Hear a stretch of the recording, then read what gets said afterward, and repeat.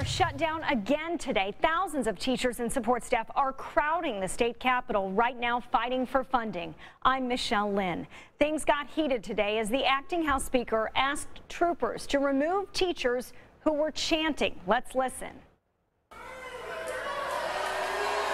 Members, ladies and gentlemen,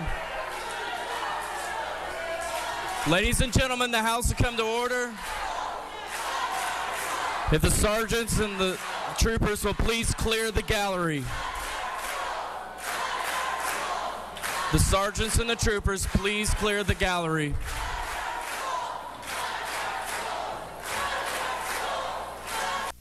We've told you teachers are asking for more funding for education. In just the last 15 minutes, we learned Union Public Schools will be closed again tomorrow. We have live team coverage on the school shutdown crisis, beginning with Fox 23's Preston Jones. He's live outside the Capitol with what the Oklahoma Education Association says must happen to end the walkout. Talking with the OEA president this morning, she says that they are not backing down. That's also the song the band was just playing out here. Take a look at how many people are here holding signs again today.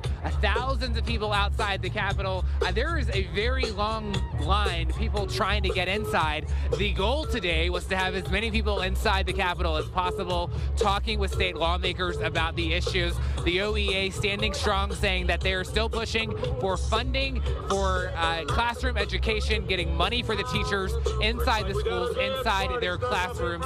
A lot of people gathering out here, though, because they just can't seem to get inside.